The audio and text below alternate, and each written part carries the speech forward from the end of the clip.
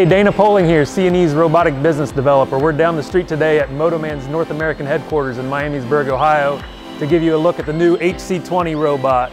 We've got it outfitted today with the on-robot VG10 gripper, and we've got a Banner SX5 safety scanner attached to this guy to show you a couple of features of it.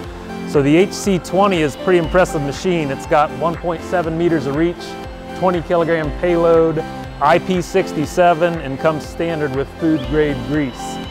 Just like its smaller brother, the HC10, it has the ability to do hand guiding and has power and force limiting capabilities. And we're going to show you some of that stuff now. One of the key factors that we want to show you here that's not the case only for the HC series, but for all of Motoman's robots with their functional safety unit, is the ability to do speed and separation monitoring.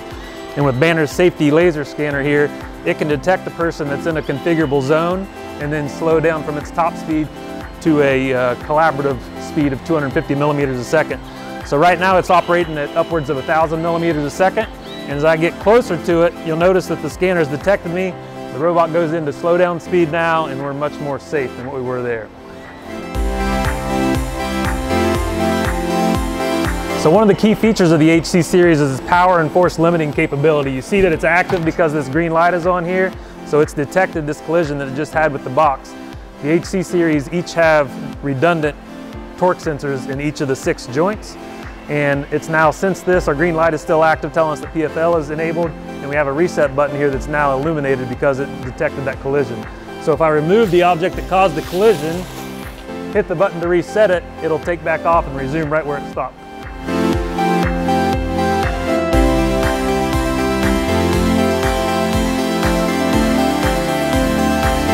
The second key feature that the HC series brings us is the ability to do hand guiding. So just like on the HC10, we have buttons here on the wrist of the robot. There's 3 buttons on the HC20. One is the move button that allows us to take control of the robot's position. There's also a teach button that allows us to store that position in our robot's program. And then there's a tool on off button that toggles the state of the tool on and off. And if we do a long press on the teach button, it will also grab that tool's state in our program for the robot. So if I just hold this move button down and take control of it, I can now position the end effector wherever I'd like.